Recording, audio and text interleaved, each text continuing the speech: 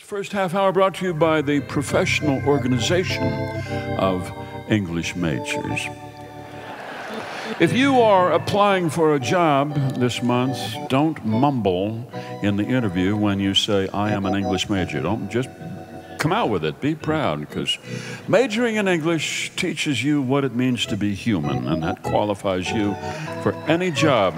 That's what you have to offer to a corporation, the ability to tell a story, so important in the business. Here's a business major trying to tell a story.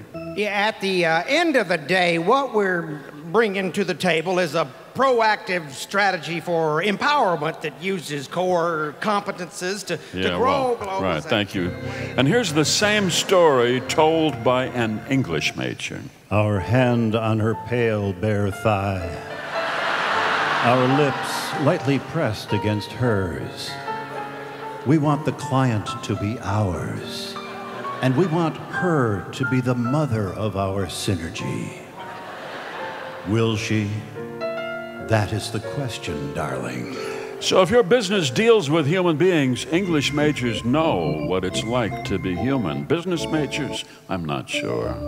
We're looking at a holistic approach across diverse platforms above board, so we can cycle through and incentivize and parachute in, sit down and knife and fork this thing out so we can move the needle. An English major gets right to the point. The point is giving the client what the client wants. My hand on your soft, pale thigh, my lips searching for your lips. And this is not about money. This is about you and your needs. It's about now. Tell me, will you bring all your dry cleaning to us? Will you?